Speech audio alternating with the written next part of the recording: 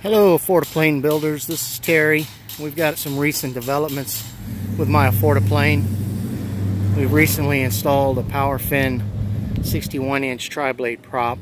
It was recommended by Recreational Power in Ohio, same people who manufacture the engine or distribute the engine.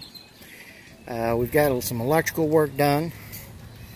Finally got these motor mounts worked out. Now there's one little thing that I wonder about, and that's the size of the washer I'm using on top of these berry mounts. Didn't come with any, at least mine didn't, and if you think they're too small, let me know, but that's what I'm using currently. Up here we have the wiring that I've been working on the last couple of days. Master switch, ignition 1, ignition 2, and that's our engine information system that was installed. Also new is a fuel tank, which we purchased from Summit Racing. It's a 5-gallon tank grounded to the frame of the airplane. 2 outlets down here. I think I'm going to have to get me some 90-degree to come up under the seat. Those currently are real close to the seat, can't come straight out, so some 90-degree elbows will take care of that. And we have a nice locking gas cap. Okay, you don't want to go in there. Let's close that back down. Cable work is done. I think I've already shown that in previous videos for the ailerons. Now this here, our fuel pump, according to the instructions, needs to be mounted somewhere within about 6 inches of this little pipe right here. So I don't know if I'm going to have to fabricate something to go here, or if I put it on the firewall, if that'll be good enough. Again, any opinions on that? Glad to hear them. Carburetors are on and tightened down.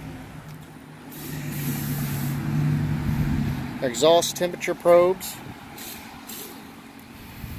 EGTs, and also the CHT, which comes in on the other side. Got our solenoid down there with our battery and starter powered in. No battery yet. Still debating on what type of battery and where it's going to be located. Need to get some scales or something so I can do a preliminary CG to see where I'm at. There's our fuse box.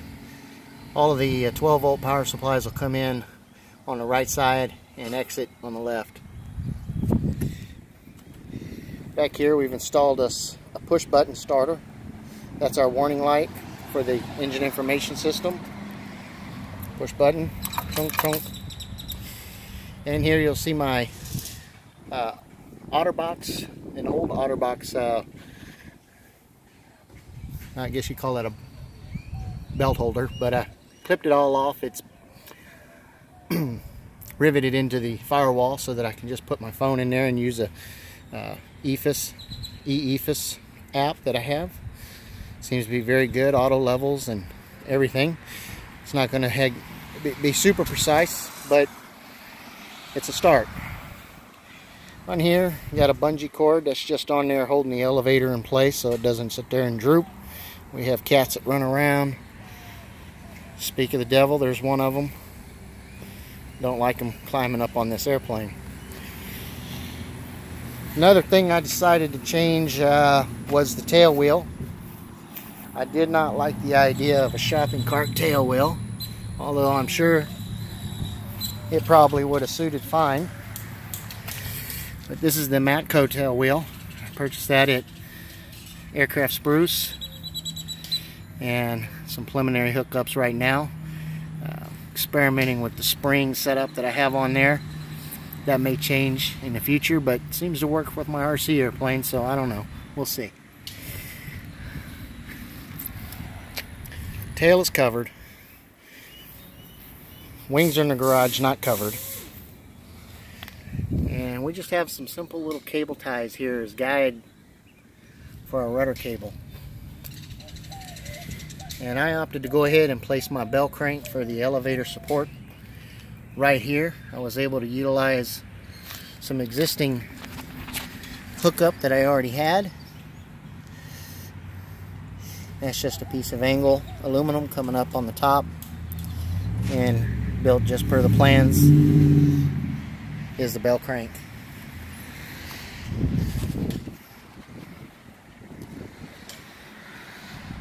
I have to say, I'm really impressed with that prop. Here's another one of my little creations. I built this hand fabricated. It's made out of floral foam, epoxy, resin, and fiberglass. And you can see it has a aluminum tube inside of it, and it's riveted down to my main yoke, my main stick.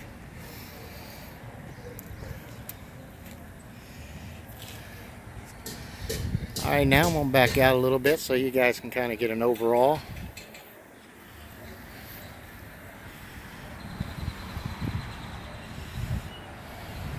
Really happy I've got functioning rudders, functioning elevators, functioning bell crank for the ailerons. Just about to the point once I get some throttle. And I haven't decided on what kind of throttle I want to do yet. I've thought about possibly doing a Cessna style throttle with a friction lock, but I've also seen where some builders are putting the throttle down on the side of the seat, and I certainly have a place to mount it to as I've reinforced my seat with this angle aluminum.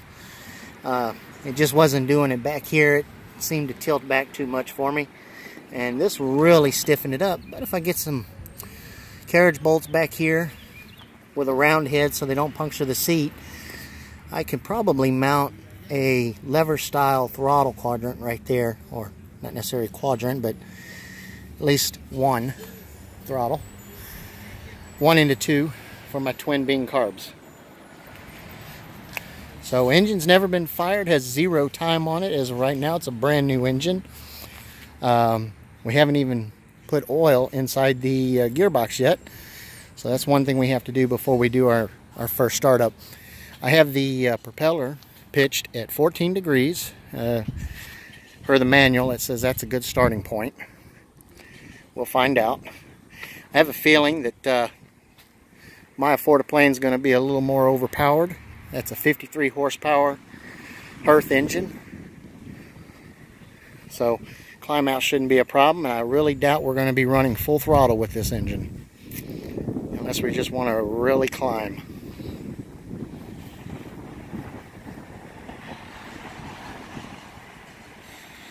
Okay guys, that's 8 minutes. I'm going to go ahead and sign off for now. This is Terry in Houston, Texas.